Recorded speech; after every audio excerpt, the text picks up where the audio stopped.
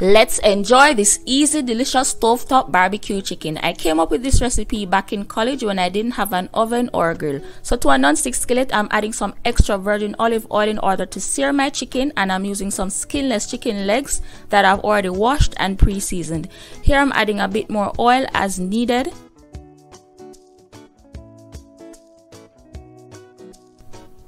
So for my barbecue sauce, I'm using some store-bought today, and I'm gonna jazz that up by adding some ketchup and honey for extra flavor. I'm also adding some water so the sauce doesn't dry out too quickly during the cooking process. After adding the sauce, I'm gonna cover my pot and let it simmer for a few minutes. And there you have it, easy, delicious barbecue chicken for when you don't feel like turning on your oven or firing up your grill.